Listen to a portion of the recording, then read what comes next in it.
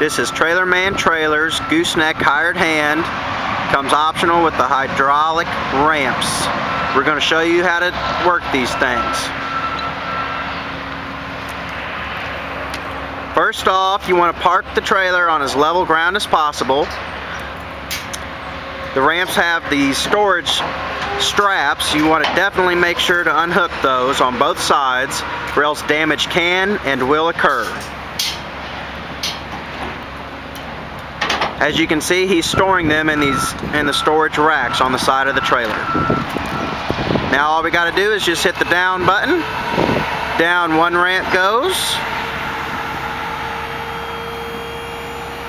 When it's in position, the other ramp will follow.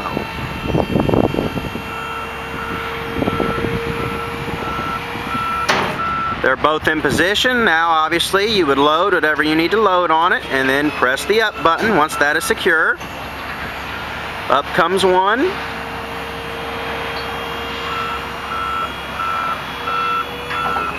Up comes the other.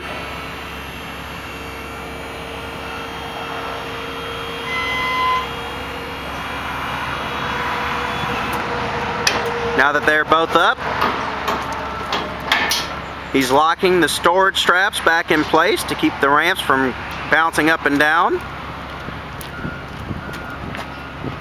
As you can see, it's very easy to work and handle.